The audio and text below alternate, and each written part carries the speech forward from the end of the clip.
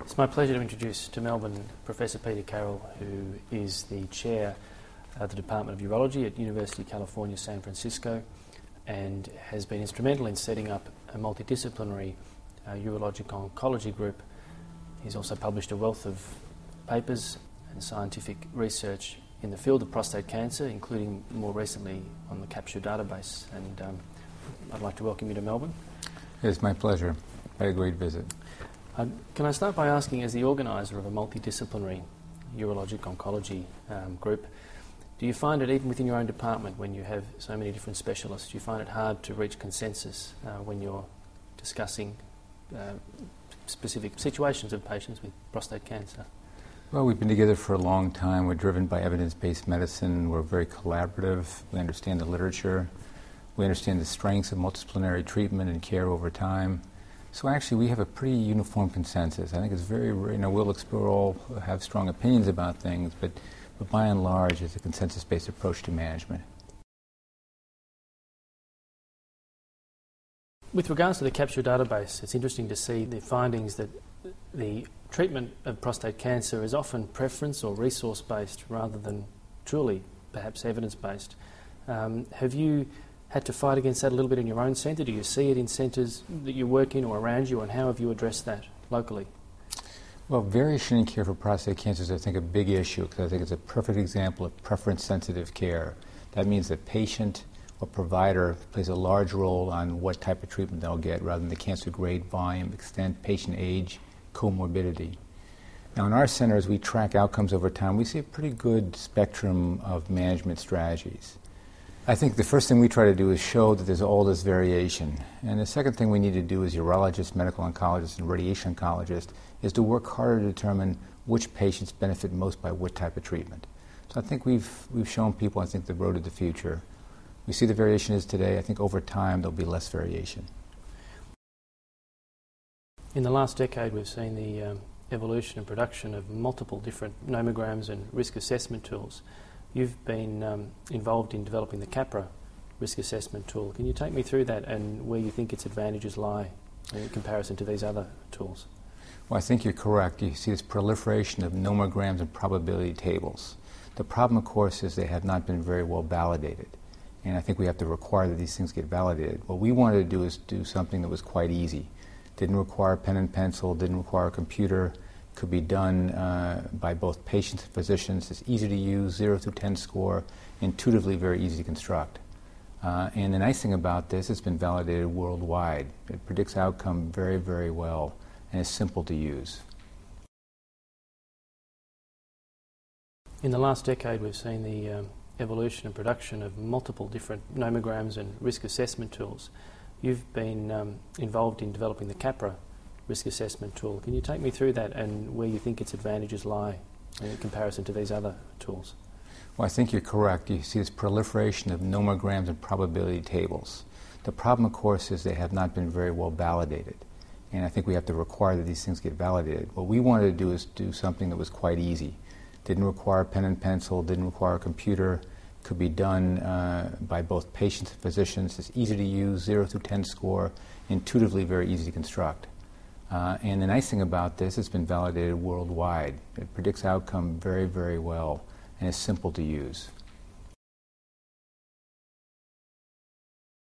In every patient with prostate cancer, do they undergo a Capra risk assessment as part of your discussion as to which treatment modality would suit them best? Well, we risk adjust all patients. So I think it's very important to tell a patient how their cancer is compared to someone else's. Is it low grade, high grade? So everyone gets an assessment of what their cancer looks like overall, and that helps them to select treatment. It helps clinicians select best forms of treatment. Again, I always tell people that the outcome is what we're looking for. There are many ways to get to a very good outcome, and I think risk assessment allows us to get to a good outcome.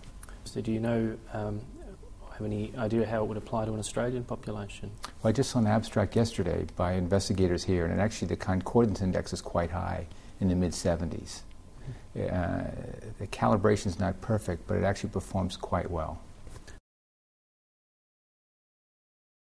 For a newly diagnosed man, do you think it's essential they see a surgeon and a radiation specialist, or maybe an oncologist, and get multiple opinions before coming to a decision? Or do you think one single specialist and a committee behind him can help make that decision for them? Well, I think it's very inefficient to have every patient seen by everyone. Given the numbers of patients we see at UCSF, we couldn't have every patient seen by a medical oncologist, radiation oncologist, and a urologic surgeon.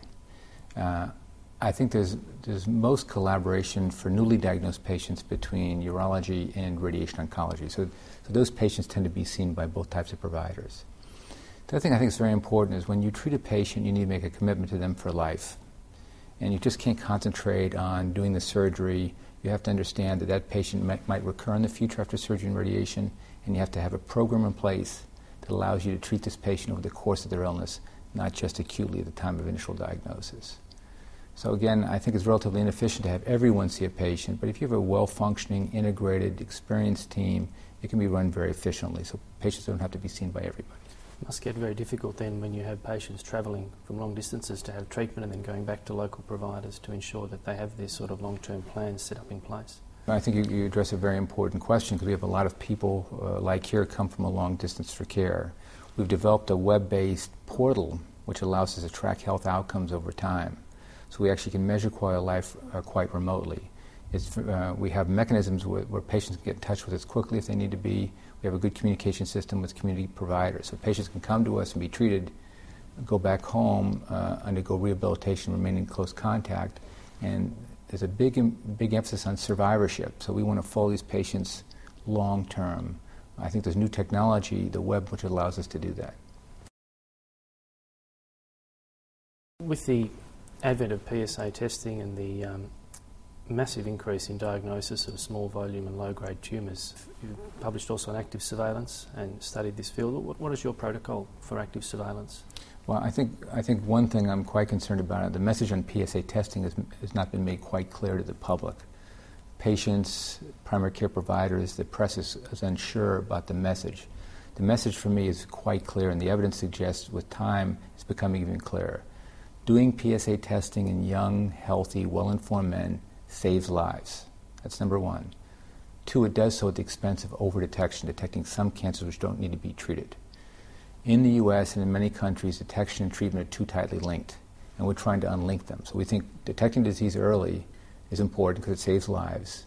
However, we think it's important to do risk assessment and then treat them selectively. So not all men need to be treated. And I think a lot of the controversy will go away when we stop equating detection and treatment. Surveillance, I think, is a very important strategy, and all men with prostate cancer should be given information about active surveillance. It's a good form of initial management in men with low-risk disease, well evaluated by an extended pattern core biopsy. So what we'll do is we'll be sure they've had an adequate biopsy. Frequently we'll do a repeat biopsy to just be sure they have low-grade, low-volume disease. So for us, it's generally less than 1/3 of the core is positive, no more than 50% of any single core involved. PSA is generally low, less than 10, stable. PSA densities less than 0.15, no pattern 4 or 5 score. These are ideal patients. We have over 700 men on active surveillance. We generally do PSAs at 3 to 4 month intervals, imaging at 6 month intervals with ultrasound. First biopsy is done at a year, and then after that every 2 to 3 years. When you do your rebiopsies, do you specifically try to sample anterior zones? For example, do perineal template biopsies as a way to hopefully improve your biopsy predictive value? Well, our outcomes in surveillance now with extended pattern transrectal biopsy are actually quite good. About one quarter of patients require treatment. If I compare those patients to men I treat right away, I see no difference in outcomes. I look at the outcomes of radical prostatectomy in newly diagnosed low-risk patients versus those I've watched, progressed, and then treated. No difference in margin rates, upgrading PSA-free survival. So this window of opportunity with the current strategy remains open, we think, for a long period of time. The reason we haven't gone routinely to the perineal biopsy is because it needs to be done under anesthesia, it's more morbid and more expensive to do. We would use this technique only in selective patients. Mm-hmm. I think it may play a greater role for those patients who are considering so-called focal therapy. Do you have a rough guideline as to your intervention triggers with regards to PSA velocity or tumour volume on repeat biopsies?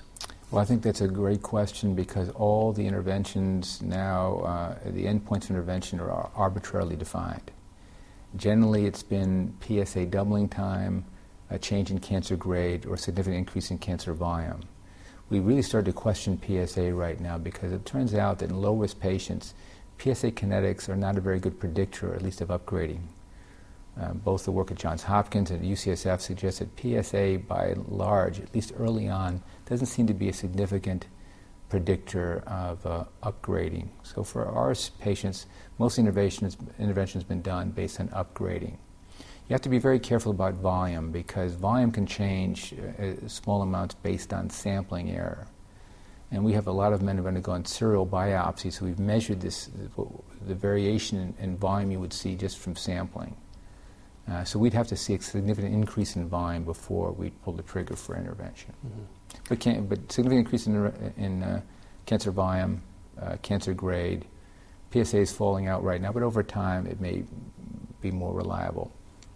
We're quite interested, however, in new markers of risk, and we have a big consortium grant looking at new genomic imaging markers of health outcomes. MRI, multiparametric MR imaging, new genotypic and phenotypic markers, urine, serum based. It would seem some of these markers and imaging modalities would go a long way towards stratifying risk in men who we're considering conservative treatment. Correct. I think what it would do is open up the opportunity for surveillance to more patients. Because I think right now providers and patients are unsure of the outcome. They're hesitant to adopt surveillance because they're concerned that they might harbor a large or higher grade tumor which has been undersampled. We get this right on imaging or these new markers, we can offer surveillance to more and more patients. It remains controversial in the AUA just this year. Quite an eminent prostate cancer surgeon quite unequivocally spoke out against active surveillance, claiming that all studies demonstrate that it condemns a small but definite and consistent number of men to under-treatment of what turned out to be clinically significant disease, and he found that unacceptable. What do you say against that type of argument? Well, I think everyone can have an opinion, but they should have that opinion backed up by data. So I think what we need is more data, and the data on our experience at UCSF has not shown that. We just haven't seen it. Now, I always tell patients there could be a risk to surveillance. We're trying to identify what that risk is. I can tell you right now it's going to be small. It's not going to be a large risk, and we try and let patients know there could be a risk, and we let them negotiate their decision. Do they want to take a small risk for surveillance, or do they want to be treated? And of course, with treatment, they would have to understand there could be side effects of treatment. Treatment, no matter how well delivered by the most experienced people, still comes with some risk of adverse outcomes. And those risks need to be quantitated to patients as well. Prostate cancer and high risk in T3 disease, there seems to be more evidence, even from your own data, that there is a disparity in survival outcomes when you compare patients treated with surgery versus radiotherapy for high-risk disease. Can you comment on where that leaves us now in decision-making for these patients? Well, I think it's important for all of us to try and do contemporary comparative effectiveness research. We need to tell patients which form of treatment might be best for them. In urology overall, probably for the last 2 decades with PSA testing, we focused on low-risk patients. These are the men we've taken to surgery. Generally for men with high-risk disease based on volume and grade or PSA, we've relegated to other forms of treatment, radiation or hormonal therapy. When we've looked at this in a large data set, and we're not the only ones to show this, it's been shown by at least 3 other groups, that in fact the men who might benefit most by surgery, have the lowest risk of cancer death, are those with high-risk disease. So at UCSF now we've done more active surveillance in low-risk patients because their health outcomes might be good with surgery or radiation. But those men with more high-risk features may benefit from surgery. So we have to question age-old paradigms based on new information. What do you think in 2010 is the gold standard treatment for clinical T3 disease? Well, there's no gold standard. I think for clinical T3 disease or high-risk disease based on PSA, grade, volume, or T-stage, these are the patients who are likely to require multimodal therapy. I tell them they can go 2 ways. They can undergo hormonal therapy, followed by high-dose radiation to the prostate and lymph nodes, or they can undergo surgery, followed by adjuvant or salvage therapy based on the findings. I think both forms of treatment are reasonable. We discuss outcomes with patients, give them a realistic idea of what to expect, and we let them to make the decision.